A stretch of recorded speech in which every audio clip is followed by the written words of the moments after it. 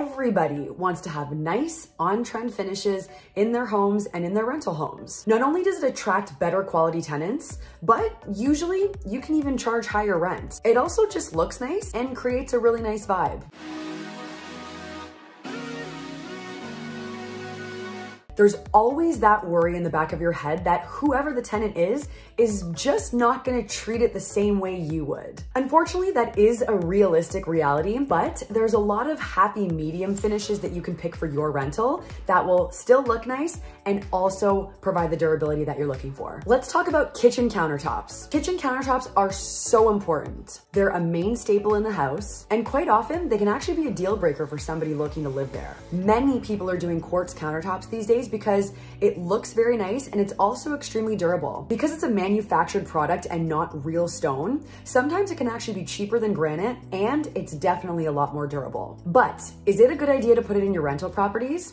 In my opinion, yes. It's somewhat become a bit of a standard these days, and a lot of tenants won't even consider looking at the property if the bare minimum countertop isn't quartz. It might be a little bit more of an investment on your part in the beginning, but it's gonna age very, very well, provide a lot of durability, and it's gonna get you those higher end tenants that you want. Next up, backsplash. It has to complement the countertops. It doesn't need to be anything fancy, and it should be easy to clean. There is a lot of debate on whether or not backsplash is actually necessary, but in my opinion, it is. It just completes the look of the kitchen and provides that little sort of bow on top. It actually might even be better off to have that in your property long term, because if you're constantly washing the walls, that is actually something that can deteriorate over time versus just washing a backsplash every day after cooking. Backsplash panels seems to be a very popular choice among investors. Backsplash panels are extremely easy to clean, so it really hits all the boxes for your tenant, you, and your contractor. Some investors have also been tuning vinyl headboard, and this stuff can actually even be painted if you want to.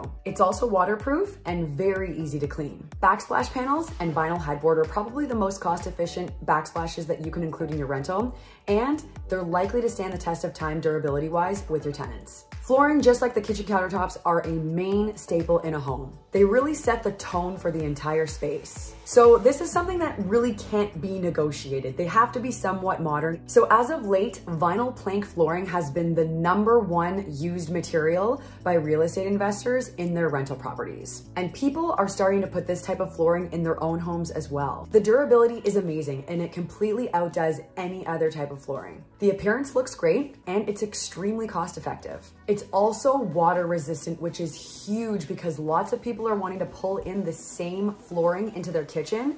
And let's be honest, you're spilling water and food and all sorts of things all over the floor in the kitchen. So you need to have a flooring that's gonna be water resistant and very easy to clean. It also doesn't take very long to install at all. So you can even opt in to do it yourself or save your contractor some time by choosing vinyl plank hardwood. Those are some trendy and durable materials that you can research more to put into your rental property. And for more real estate content, please subscribe to my channel and you can follow me on Instagram for more.